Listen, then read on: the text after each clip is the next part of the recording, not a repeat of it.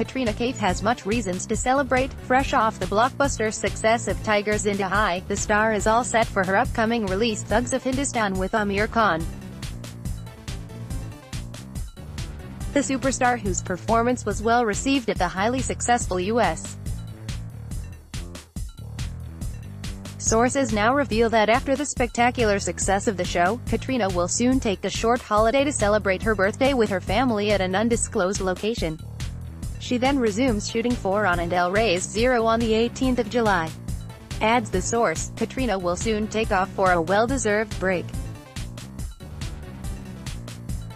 The star has been working around the clock for her films and simultaneously rehearsing for the Dabang tour.